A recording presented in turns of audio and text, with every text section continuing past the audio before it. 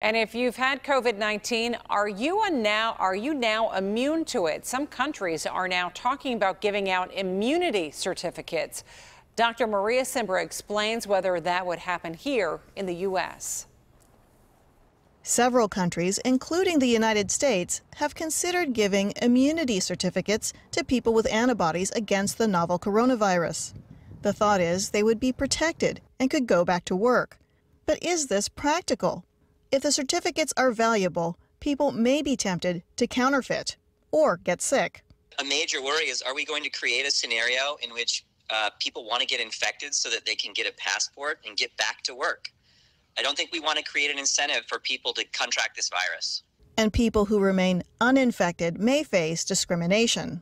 I definitely worry that we're going to wind up penalizing people who follow the recommendations to isolate themselves and so don't contract the virus, that they'd be excluded then from the activities of normal life. Furthermore, antibody testing has not yet found its ideal standard.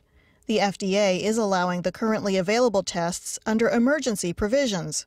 That is not the same as an FDA approval to where they validate and check everything out and say this really meets all the criteria for a treatment or for, an assay to demonstrate protection. And we don't yet know how protective the antibodies are.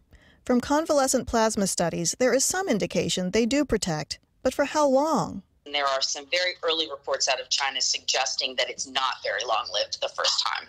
And current testing, called titers, only shows the presence of antibodies to the virus, but not whether these antibodies neutralize the virus. I don't think you can say patient X is protected, patient Y is not, based on a simple titer. Well, I can imagine this as a policy that would do some good in very targeted, very specific places.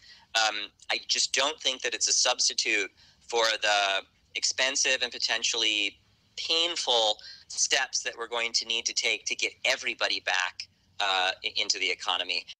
Further along in the pandemic, once we understand where the virus is and how long it lasts in a community, the less relevant immunity certificates might be.